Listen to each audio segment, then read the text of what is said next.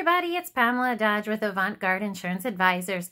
This is another episode of Avant-Garde Insurance Insights.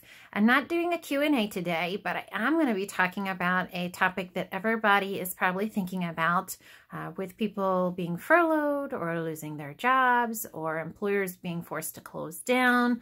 We are all thinking about money and we're looking at our budget and we're thinking long term. And so one of the things that we are thinking about is our auto insurance. And so I want to talk about a couple things that you can do to save money on your auto insurance. Maryland Insurance Administration is in discussions with our insurance companies to discuss ways that they can help you. But to give you quick ideas or tips or tricks to help you, I wanted to talk about things that you can do now. One thing you should be doing, since you're probably not working in an office and you are working from your home, you should probably get on the phone with your insurance agent and talk about if your vehicles are rated for pleasure use versus commute, or in some cases business use. So that might be one thing that you can do to save money on your auto insurance now, is to move to a pleasure rate since you're not commuting or going to a business. You also are going to want to look at maybe doing a pay in full or setting up an EFT plan. Some insurance companies give some really great discounts for signing up to pay your premium in full, or setting up an EFT plan where it drafts automatically from a bank account. We do sometimes talk about deductibles, and I'm not going to shy away from that topic. We encourage that if, all else fails, you're still looking for premium savings, we can bump up deductibles. We do recommend a minimum of $250 for comprehensive and $500 for collision.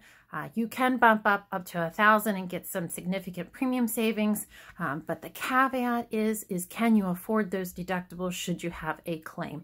Keep that in mind when you're selecting the deductible, and also look at the amount that you're saving. If the savings is minimal, it may not justify the higher deductible, but it is certainly an option.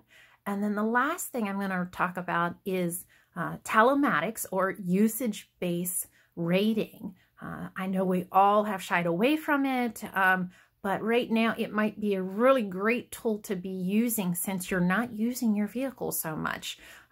Plugging the device in, using a phone to record data about how you're driving, speeding, stop signs, that kind of thing may be beneficial to you, and you get a credit immediately for signing up for those programs with most insurance companies. So you should certainly entertain the option with your insurance agent and discuss how their program or that insurance company's program works. But it might be an option temporarily while we're going through this pandemic, this crisis, to save you some money. So again, a couple of things you can do is get a pleasure rating on your vehicles that you're not commuting or using. Talk about EFT and pay in full options, looking at increasing deductibles if that makes sense for you, and then discussing telematics and usage-based programs for your vehicles during this time period. So this is Pamela with Avant-Garde Insurance Advisors. I hope everybody stays safe and stays healthy. And next week, I want to talk about what you should be considering or thinking about since you're working from your home. I hope everybody sees the video for next week or comes back, and thank you for your time.